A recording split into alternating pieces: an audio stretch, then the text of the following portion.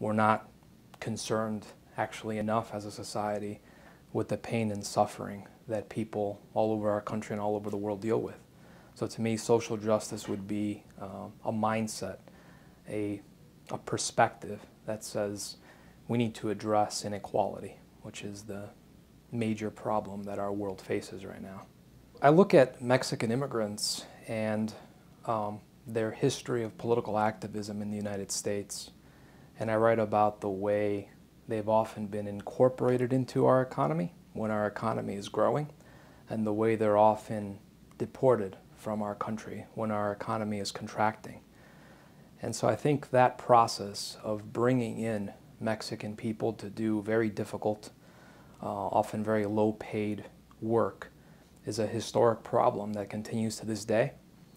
And this phenomenon of sort of scapegoating them when our economy contracts and calling for their expulsion is a phenomenon that continues to this day. And I think my work also shows that these people, these Mexican people, Central Americans and others who immigrate here and who are courted to come here, often bring all sorts of values and ideas that would benefit us as Americans.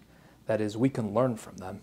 And yet if we see them as just a temporary laborer that's here to provide us with labor, and then to be expelled when we don't need them, that is, if we see human beings, and these human beings in particular, as disposable people, then there isn't even a possibility, there isn't even a sense there that we can learn something from these people.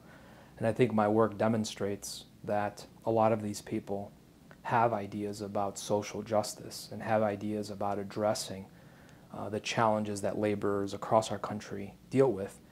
And they have ideas about how to deal with those challenges, and they have ideas about how to create a more equitable society because they're in positions of exploitation, because they're in such vulnerable places that they've had to develop very creative ways of dealing with exploitation, of dealing with poverty. Many of my students have gotten involved in the immigrant rights movement here in Northeast Ohio. And that movement has been led for some time by the director of an organization called OLA, and the director's name is Veronica Dahlberg. And I've actually brought her to campus to speak on immigrant rights issues here in Northeast Ohio and in the country as a whole. And a lot of my students who have taken my classes have volunteered with her, have participated in events with her organization.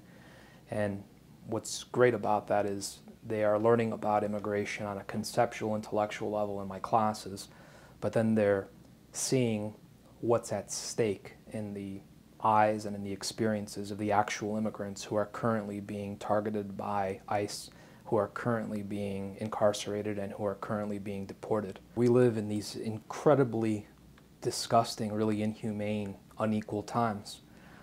As I mentioned earlier, I mean, the idea that every 24 hours, 20,000 people die of man-made poverty. I mean, the idea that we have 600,000 to 3 million or more homeless people throughout the country. The idea that we have people in the United States and outside of the United States dying of hunger.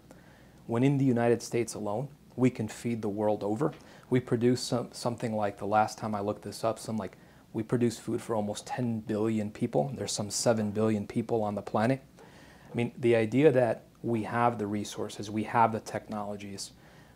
In terms of the homelessness, I mean, when you look at the numbers of vacant homes in America, we have something like anywhere, depending on who you also read, anywhere between 10 and 18 million vacant homes in America.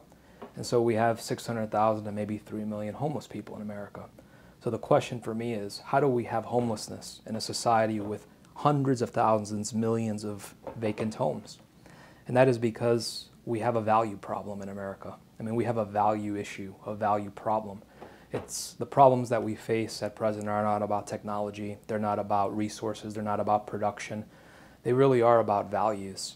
And there's a sense, I think there's a problem here in that we are not valuing human life the way we can. We need institutes like the Social Justice Institute to raise questions for people about whether or not the problem lies in technologies or resources, or the problem lies in a really distorted sense of values.